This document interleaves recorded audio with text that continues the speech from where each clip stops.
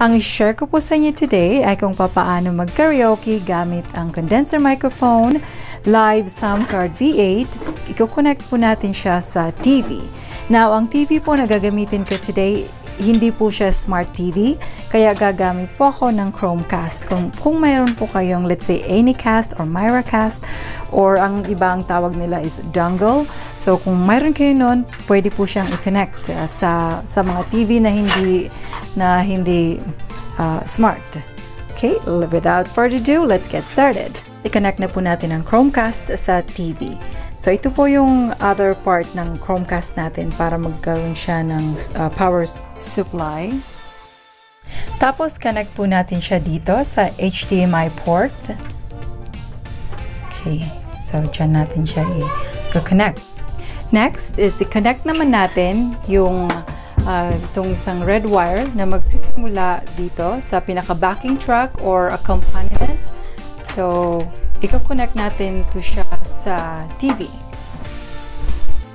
And then, dito po natin siya i-connect kung saan may ganyan na picture para sa headset. So, again, mula sa sound card para sa backing track or accompaniment, dito po yung other end. Para yung sounds na manggagaling sa TV, papasok sa sound card. Next is, isasaksak naman po natin ngayon yung ating condenser microphone dito. Okay. I-connect ko po siya sa speaker so that marinig po ang vocals and at the same time ang -1 or accompaniment. So, dito ko po siya isasaksak sa auxiliary, dito sa aux. Pwede naman pong dito kung mayroon kayong ganyan yung end. But anyway, for this example, dito po siya isasaksak. Kung mayroon po kayong ganito, so the other end has to be like this para may sasaksak po natin siya sa ating sound card. It's either sa headphone or earphone. So, ito po kasi is hindi siya long enough papunta sa aking sound card. Kaya iba po ang gagamitin ko. Gagamitin ko po ay ito. Dahil ito is longer. So, saksak na po natin. Red to red. White to white. At saka, the other end is like this. So, kakailanganin ko po ng adapter. So, parang ganito. Kasi yung end nito is pwedeng isaksak sa sound card. So, again, white to white. Red to red. Tsaka ito naman ay papunta sa ating sound card. Okay, so ito na po ang galing sa speaker natin. Sasaksak po natin siya under earphone. Or pwede naman silang pagbaliktarin, headphone or earphone. So, nasa sa inyo na po. So, something like that. Earphone or headphone. Okay, now, turn on ko na po ang V8 sound card. Okay, there it is. Then, turn on ko na rin ang speaker. Okay, so as I mentioned, since ang TV po na to is hindi siya smart TV, kaya gagamit pa ako ng gadget para lang lumabas doon yung, let's say, YouTube video -1 na gagamitin ko. So, from here, kung gagamit kayo ng Chromecast, let's say ito na yung video song na napili ninyo or napili natin. So, pindutin niyo lang po yan. From there, hanapin nyo lang po kung anong whatever name do you put on for your Chromecast or Anycast.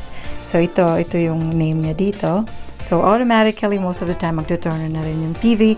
But for sometimes, you have to turn on the TV separately.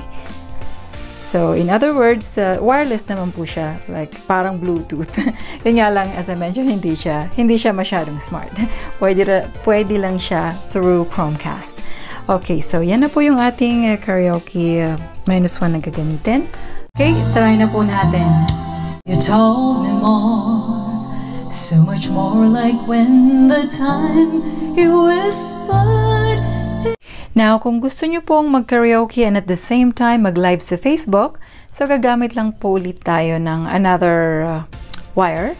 So, pick lang po kayo, either live 1 or live 2. Let's say, lagyan natin sa live 2. And then, kukonect po natin itong other end sa phone or gadget na gagamitin natin kung saan tayo magla-live. Now, kapag nakakonect na po ang gadget natin for live, let's say for example sa Facebook, bali ganito na po siya.